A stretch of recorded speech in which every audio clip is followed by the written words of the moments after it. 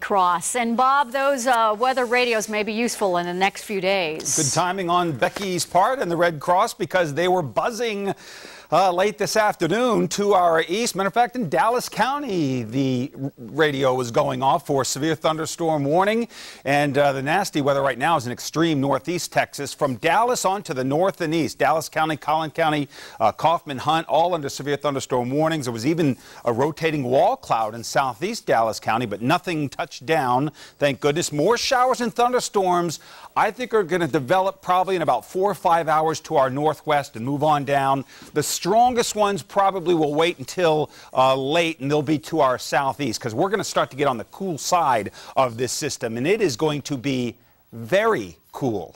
Wait till you see the forecast. We're talking very chilly weather for this time of year. Humidity really surged back. Last couple of days, very, very dry. Today, very humid. So when that cooler air bumped into the very moist air, and we had the ignition of the showers and thunderstorms right along the front.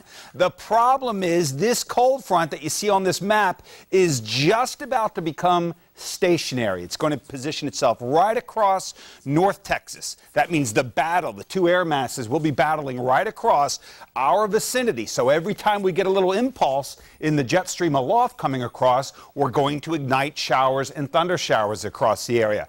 I don't think we're going to be talking about severe weather for the next few days, because we'll be on the cool side of the system, but beneficial rains, maybe too much rain in a few locations. But one thing's for sure, even though the tornado watch continues to our northeast, all the showers have dissipated for the time being, but probably in about 4 or 5 hours they're going to develop up here in the cool air behind the system and move on down into North Texas. Don't be surprised to hear the rumble of thunder again in the middle part of the night as the showers begin. 78, it's still warm right now, even though winds have come around to the north, but notice they're still out of the south and southeast just to our south, and this front is about to stall and then kind of just meander back and forth over the next 24 hours or so. So you can see it here. Look what happens late tonight with the showers developing just south of the Red River.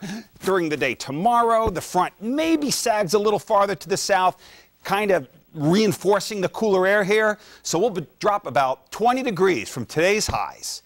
20 degrees brings us into the 60s tomorrow. Then it gets cooler than that for Monday. So a chilly day tomorrow, showers, thunder showers. As we head into Monday, another upper level system comes across, more cold rain showers, maybe a little bit of thunder from time to time. And this is what the model says. Look at this. This is just one of the models. Look at northeast Texas. Maybe 4 or more inches of rain up there. We could see anywhere from 1 to 3 between now and Monday. And highs tomorrow, as I mentioned, much cooler, 60s, then 50s on Monday. Showers and thunderstorms developing late, middle 60s.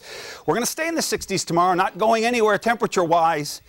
Winds out of the northeast at 15 to 20. Look at the highs on Monday. Very, very cool, but beautiful weather will return Tuesday. Becky's got your forecast each morning on